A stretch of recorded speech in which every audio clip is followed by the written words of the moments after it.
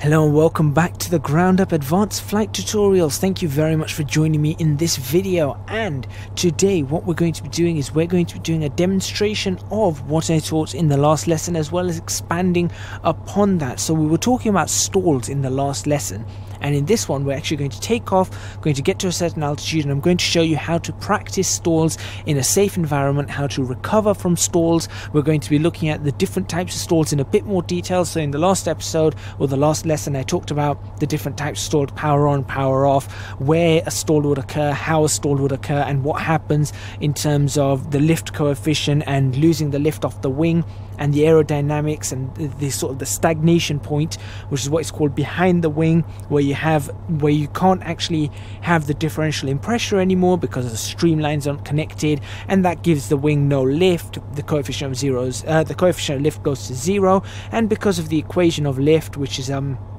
lift is equal to the coefficient of lift multiplied by the air density multiplied by the velocity squared over 2 multiplied by the area of the wing.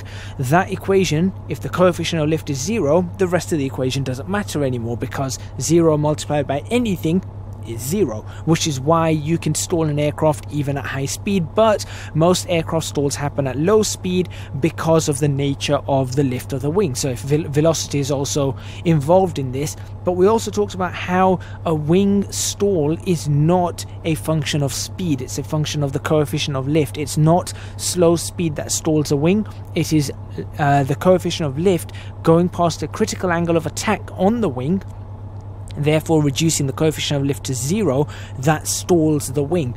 Dropping out of lift, though, not being able to generate enough lift, that can come from slow speed. So it's all tied in together. Anyway, before I continue, if you guys do like these videos, please remember to hit that like button, share the video, subscribe to the channel, leave comments, and please do support me on Patreon. Link to that is in the description box below.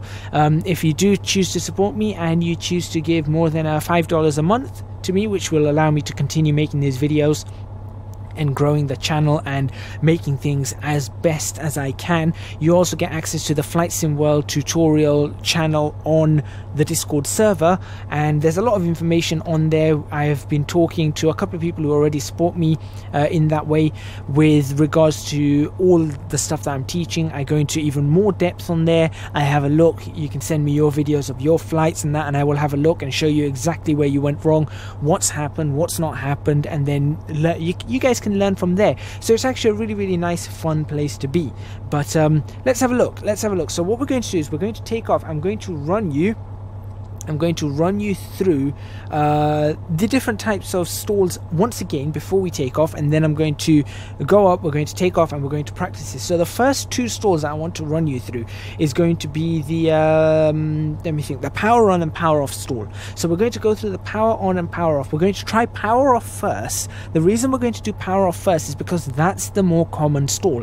You normally stall when the power is off or in a very low condition, which is basically when you're coming into, for example, land on the runway. That's where you end up having the most chance of a stall, or turning from base to final with low power. That's where you have the most chance of a stall, so on and so forth. So let me explain the procedure of what's going to happen on both these stalls. You can come back to this moment in the video, wherever it is, if you want to, once we're in the air, if you want to actually come back to understand what we're about to do before actually doing it. So don't forget, you can come back to this point in the video. That's the great part about not having things live.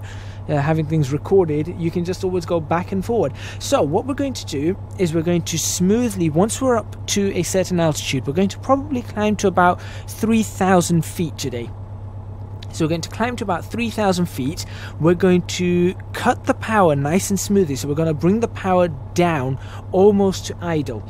Then what we're going to do is we're going to make sure that we can hold our heading as we're bringing the power down, and we have to make sure we can hold our altitude. So the vertical speed needs to remain as close to 0 as you can get it. Now we're not going to be doing this with the trim. We're actually going to be using the yoke here. So once we're trimmed at 3,000, from that point we are going to use the yoke to do everything that we need to do. This is very important. We don't want to be using trim for this. not good practice to do it in in that trimmed condition.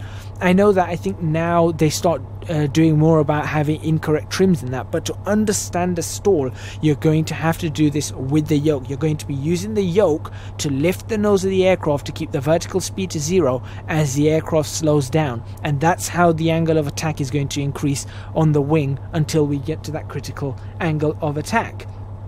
So what we're going to do is, as we slow down, we're going to be pulling up on the yoke to make sure, or pulling back on the yoke to make sure that the vertical speed is remaining at 0. Now what's going to start happening is you're going to start finding that the wing is going to, or the aircraft might start wanting to go left and right.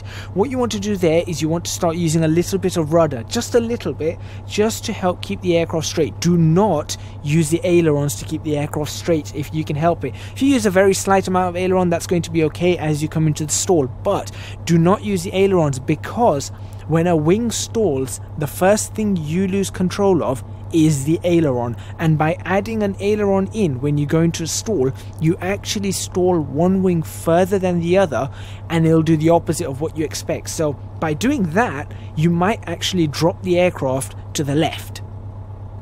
That's how it's going to work. You end up doing the opposite of what you want. It's not a good idea to do this. So what we're going to do is we're going to be doing that, and as we pull up, as we slow down and pull up, you're going to notice that the first thing you're going to notice is some sort of buffeting, or you'll feel the aircraft shake. You're going to hear the aircraft shake as well. That's the first sign of a stall. That is actually called the incipient stall. So that's going to be the first sign of a stall. It's not a full stall, it's just the start of a stall. It's about to stall. Then we're going to get up to the point where the aircraft starts to shake quite a bit. You're definitely going to hear it in this aircraft. It's going to shake a whole amount. That is called a partial stall. So because of that, the airflow of the aircraft is starting to stall the wings, and it's all going kind of wrong. Following that, you're going to start feeling that shake, and then the nose of the aircraft is going to try and drop, the wings are going to try and roll, and basically the aircraft is going to try and fall out the sky. That is the point of stall. Now, if as we do the stall, this is something interesting that I was trying off camera, if as we do the stall we try and hold that nose up, we are now aggravating the stall. We don't want to do that, because if we keep doing that and then we apply some rudder, what's going to happen is we're going to end up spinning our aircraft. We don't want to do that because we haven't learned how to spin yet. So we're going to do this, all those things that I just said, apart from the aggravated stall, and then we're going to do 2 types of recovery. I think we might only do 1 stall in this video, depending on how long it takes. The 2 types of recovery we're going to do. Recovery number 1, we're going to lower the nose towards the horizon. So we're going to line up the nose with the horizon again, or maybe just go a little bit below to get the speed up. So we're going to bring that down. As we do that, we're going to bring the throttles up to full power once again. We're going to bring the throttles up, and we're going to make sure the wings are level using the rudder. Right? We're going to use the rudder, and any flaps that we have on, we're going to get rid of the flaps. So as we slow down, we're actually going to apply some flaps to practice this, and then after that we're going to actually get rid of the flaps as we start coming out of the stall. Once we get out of the stall and we're starting to speed up, what's going to happen is we're going to lose about 100 foot in height, maybe 150 feet. In fact, because we're learning, we might lose more, but we're looking for about 150 feet to have a correct recovery. And then once we've lost that, we're actually going to be fast enough to actually climb again. But at that point, what we're going to do is we're going to level the aircraft off back at the height, in a condition where the speed is up again, out of the flap range, maybe 120 knots or something, and our vertical speed is once again 0. Then we can continue our climb and do whatever we want. The other way we're going to do this, we're going to do the exact same thing, but without adding any more power. So we're actually not going to add any power on the second attempt. So that's 2 ways to do it. I can't remember what the way without power is called. Is it a character stall or characteristic stall? So imagine your aircraft has stalled. Imagine your aircraft engine has died and you end up stalling the aircraft. That's how you're going to recover. So we're going to have, once again, one with power and one without power as we come out of the stall. But going into the stall, both are going to have no power. So let's go ahead and get this prepared and let's do this. So what I'm going to do is I'm actually going to set up the ILS for this airport should we choose to return to it. So it's 109.5, right? No. What is it? 109.35? There we go, 109.35. And we've also got 115.7, which is going to be the Trent VOR, which is not far from here. If you don't understand about VORs and everything, you should go back and have a look at the video where I explained the ILS, I explained VORs, I explained NDBs. So that's going to be very, very important. I'm going to leave the yoke on for this so you can see that I am actually pulling back on the yoke just as you guys were, and not in any other way. The propellers can go to full, the mixture can go to full for us. There we go. Everything's now at 100. We're not going to make any adjustments there. We're just going to climb up to 2.5 or 3,000 feet and then do what we need to do. So here we go. Flaps down to 1. Is that 1? Just double checking. Yep, that's down to 1. Let's do this. I'm just going to straighten this up for you guys, and I will lower the nose just slightly so you can see the yoke a little bit better. And we're just going to try and stay in a straight line here at 90 if we want to do so. In fact, no. I tell you what we'll do. As we climb, we'll turn to a heading of 360, then we'll turn to a heading of 270, heading back. I think that would be probably easier for us. So here we go. Power up, nice and slowly once again. Don't forget that rudder.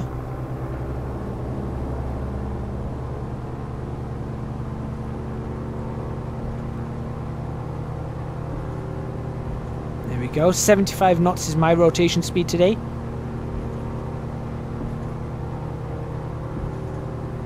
Smooth rotate. Okay, 80 knots I guess. Positive rate. Gear up and flaps up.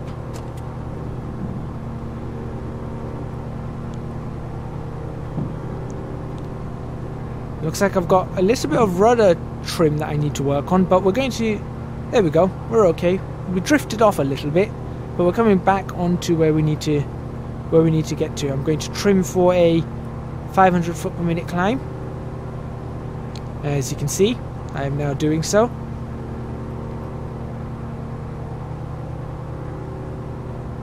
And there we have it. Fantastic. So up, up and away. Very, very nicely. Good climb rate. And we're just going to continue the climb for a little while before we make our turn to a heading of 360. And naturally we're also going to make sure we try and keep our heading on 090, which I've drifted to 088 at this moment in time. So I'm just going to correct that right now. And you can see we're maintaining about 95 knots with a 500 foot per minute climb. Okay, we'll continue along here until we're about 1,200 feet, and then we'll do our turn. Or we'll begin our turn. There's 1,100. And we're almost there. 1,180. 1,200. Begin the turn. Don't forget to keep the turn coordinated. Don't forget to lift up on the nose ever so slightly as we turn. We're not going to do any major turning here today. We're just doing nice, smooth turns. Like so. Keeping the nose up, keeping the 500 foot per minute climb rate. Very simple, very easy.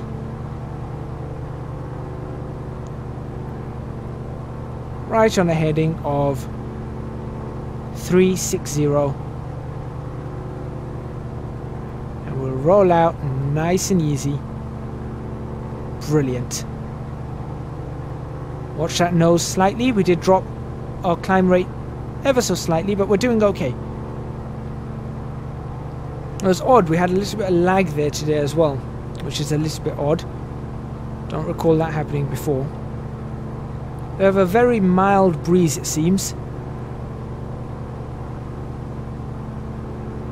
But we're completely okay. We don't have to... Remember, we're not looking here to keep the speed of the aircraft... Oh, sorry, not the speed. We're not looking here to keep the heading of the aircraft absolutely perfect whilst we're getting up to the climb height. Or the height that we're going to level off at. Alright. So at 2,000 feet, we're just going to continue a little while in this direction. The Trent VOR is over in that way, somewhere. Not too far. I am going to get head tracking working on this eventually. We are going to continue our climb at 90 knots. As you can see, it's going pretty well. We'll climb up to 2,500 feet and we will turn to a heading of 270 fairly soon. As a matter of fact, whilst we're doing this, let me tune up the Trent VOR to be for... Let me just set it for 270 for now, just in case. That way we know it's still a ways ahead, so we need to go forward and turn if we are to get onto the Trent VOR, which we're not at this moment in time. We don't have to worry about that. I'm actually going to switch that to nav 2 as well to show how far away we are. It'll take us 11 minutes to get there. At this speed, we're about 18 miles away. Okay, we're at 2,500 feet. So I think we will start bringing ourselves... We'll start trimming ourselves for some level flight right here.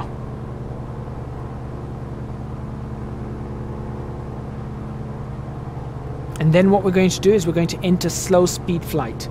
So we're first going to trim for slow speed flight, and then we're going to then slow the aircraft down even further. So at this point I'm going to turn to a heading of 270.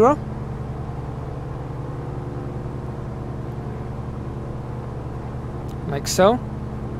Nice and easy. Keeping that turn coordinated. Keeping ourselves on a vertical speed of around 0. I am going to let it drop just a little bit to get ourselves back down to 2,500 feet nicely. About 20 foot high. About 40 feet high actually. As we go around. And we can start leveling off now for 270. There we go. 270.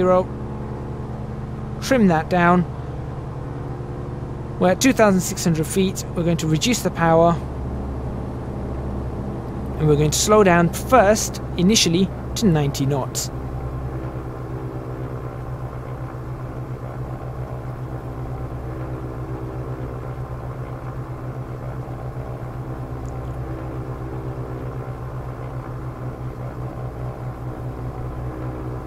So let's get that slowing down now.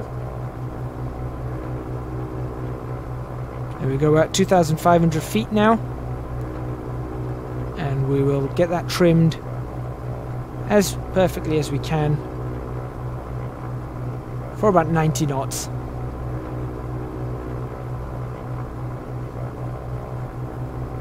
That looks about right to me.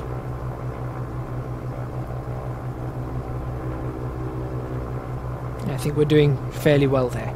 Okay, so now we're going to actually bring in one stage of flaps. There's one stage of flaps. Now we're going to retrim. And this is why I wanted the extra height. There's the retrim.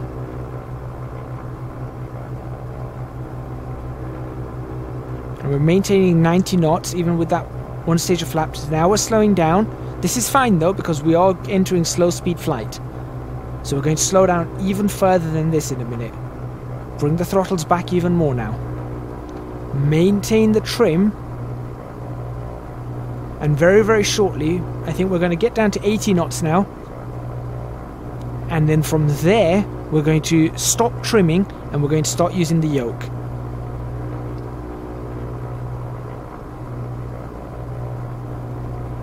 Alright, so we're trimmed at this point in time. So we know what we're doing. We're heading in a specific direction, 270, and we're maintaining about 2,500 feet. Okay, so now we're going to bring this back even further and pull back on the stick as we bring the power down.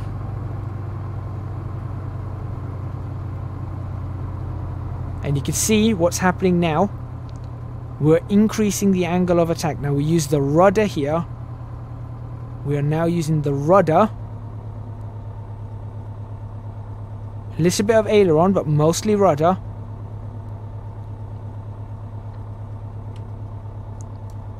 Idle that power. There's the idle power now. There's the start of the stall. Keep it going, and there's the stall. So now we're going to do this. Bring the power smoothly up. And there we have it. We've recovered from the stall. Okay, we'll do that again. Bring that power down. Once again, back to idle power. And keep the aircraft from falling out the sky. Now we lost about 200 feet there. That was only because I wanted to keep showing you. Keep going, keep going, keep going. There's the incipient stall. There's the partial stall. There's the full stall.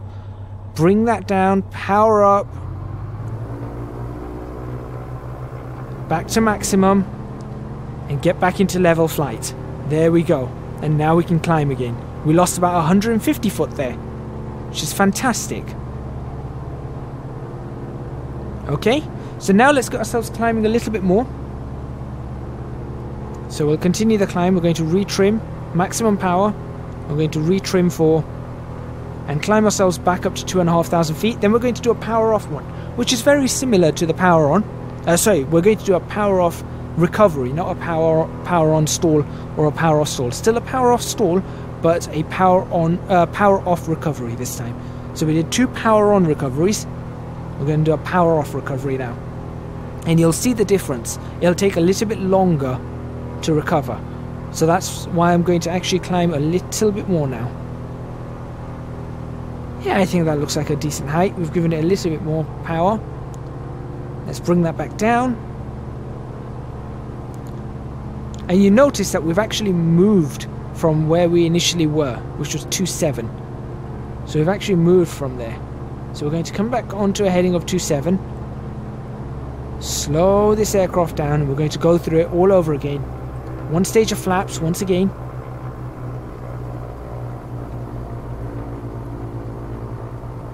I'm going to trim for whatever speed we want at this point in time. You saw that I tried not to use the ailerons there because I didn't want to get the aircraft stalling. Right. Trimming the aircraft up. There we go. Okay. Great. There's the trim. I'd say that's good enough for me. Now, bring the power off. There's the power, it's gone. Little bit of aileron, but now I'm using the rudder. Trying to lift that once again. More rudder, less aileron. There's the incipient stall. There's the full stall. Bring the nose down. Keep the speed off. Let that nose come down. Let the aircraft speed up. Because otherwise it's not going to have the lift. So we're bringing that nose down. The aircraft is now speeding up of its own accord. The flaps have come in. That's what that noise was. To allow the aircraft to speed up. And now we can bring it back to 0. But you're going to see that with this aircraft, it is going to stall once again. So now what we've done is we've brought it into, or forced it into, a secondary stall. Once again, going to show you that stall. Incipient stall. There's the stall. I'm actually now going to aggravate that stall. You can see that the nose of the aircraft was up, but the aircraft still stalled. That's what I mean by a stall. It's not to do with the speed, it's to do with the angle of attack. The moment I reduced that angle of attack, the aircraft was fine. Let's get ourselves back on the power. Let's get ourselves back to the airport. Alright, so what we're going to do is get ourselves back to the airport at this point in time. Nice and easily. So we'll head for 180.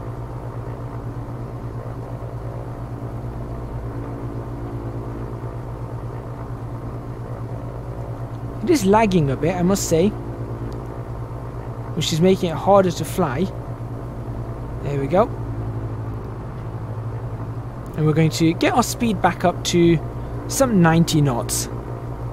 So now that we know how to get an aircraft into slow speed, what happened is we were at minimum controllability. That's what happened. And once we passed that critical angle of attack, the aircraft stalled. You saw the nose was pitched up. The nose was pitched up, but the aircraft was not wanting to climb anymore. That is a stall. Now, that can happen at any speed. If you were to put sufficient force onto the aircraft and force it into a higher than normal angle of attack, that can happen at any speed. Right, so let's do this. We're maintaining about 1,500 feet here, very nicely. And you'll see we should be coming up on the airport very, very soon. And that's where we'll land, and that's where we'll end this video. The next video we're going to be looking at power on stalls and possibly even cross control stalls, and we're going to look at different types of stalls still. So we're going to take off in the air, and we might even do some forced, because it's a simulator, we might actually try and do some at low level as well, so exactly replicating what you would do or what would happen in real life. One thing to remember is that no matter how much you practice a stall, it's never going to be quite as controlled as that in real life. It just isn't going to be as controlled as that in real life. Right, there's the airport. Wanted to make sure that we're not too far away. There's that lake that we used once for VFR when we were doing our first circuit, and the power station or the cooling tower that we used for it. But you can see here that I have my nose pitched up at this point in time, very slightly, to maintain this lift at 85 knots. That's absolutely fine. This is normal.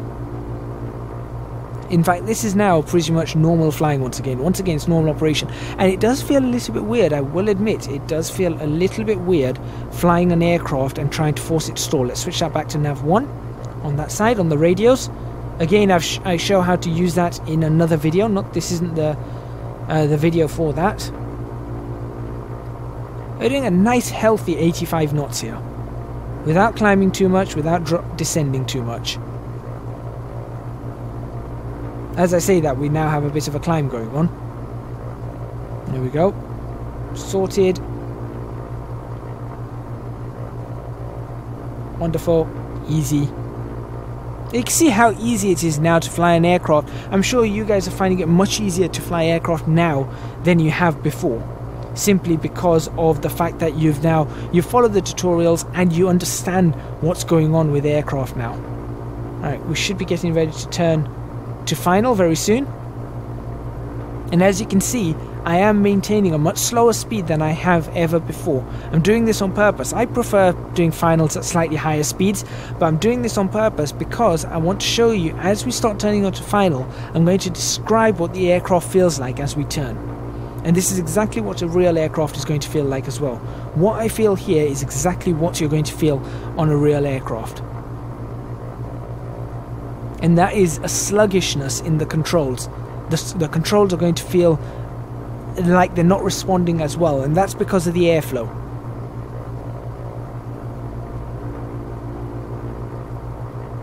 I think I can start turning on to final now. So that feels a lot. It doesn't feel like that's responding as well as I would hope it would respond. Now, that doesn't mean that it's not controllable. The aircraft is more than controllable at this speed, but it doesn't feel quite as nice to fly.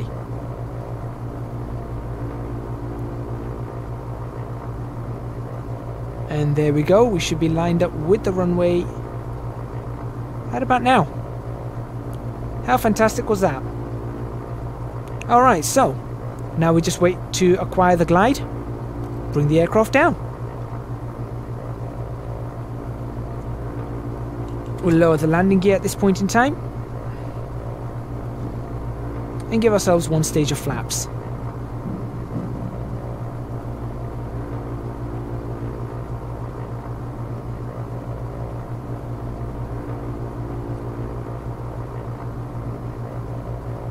Very, very simple. I'm not touching the throttle right now.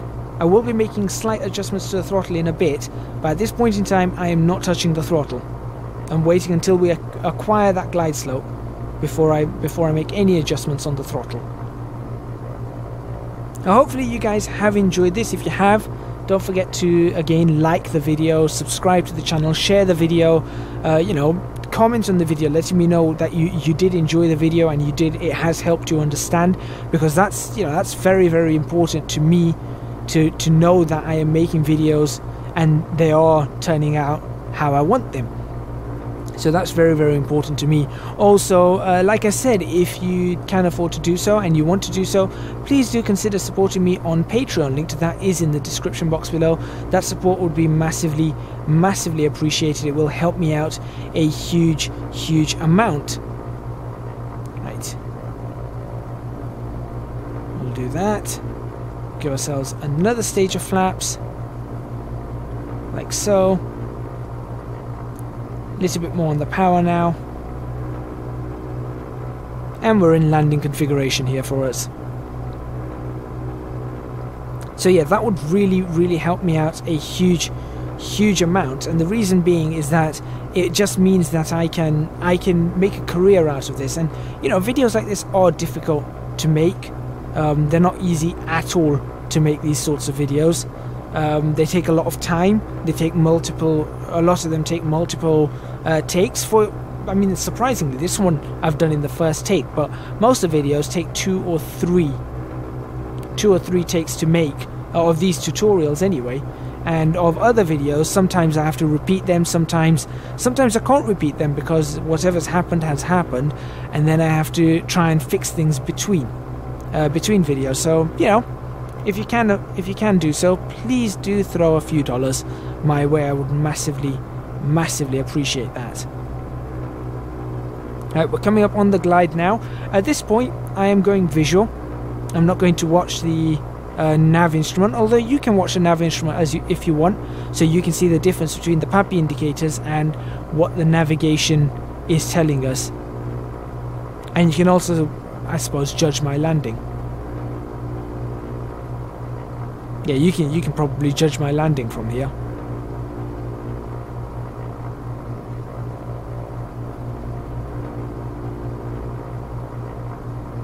But this should be a nice and simple landing.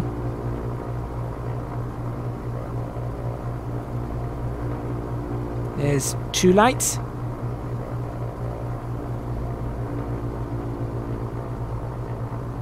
Just get ourselves down now very, very easily. Maintaining about a 300 foot per minute rate of descent here. Seems to be about right for the speed we're at, 75 knots. And you'll notice as I come into landing how I do my best not to stall the aircraft by making sure I flare correctly. And this is exactly what that power off situation stall was about. It's about getting too slow and lifting up the nose too much, and that stalls the aircraft.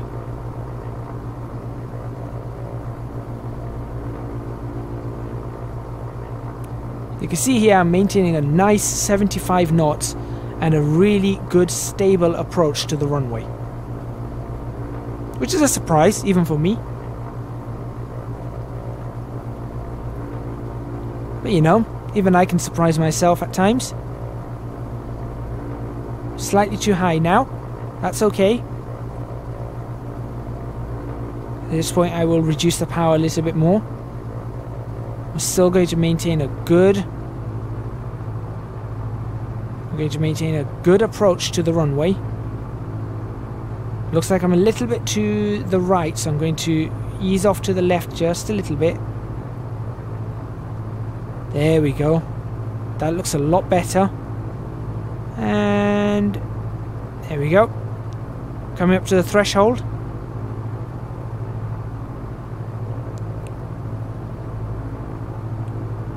And at this point I'm going to start pulling back on the power. Not going to make the center line. That's okay though. Flare the nose. And we're down. Perfect. Absolutely perfect. So, thank you very much for watching. Please remember, like I said, to hit the like button, subscribe to the channel, do leave a comment. If you're watching this on Twitch, a thumbs up and a follow, please. That would be really, really great. And if you can afford to do so, do support me on Patreon. Your support would be massively, massively appreciated. That would really, really help me out. Hopefully you guys did enjoy it, and let me know if you did. And for those of you who are on Discord and are already supporting me on Patreon and are on Discord, if you have any questions and you want me to explain things in much more depth, just let me know on there and I'll be more than happy to do so. I think that brings me to the end. I shall stop the aircraft here, like so. And I think I will see you guys next time for lesson number, was it 14?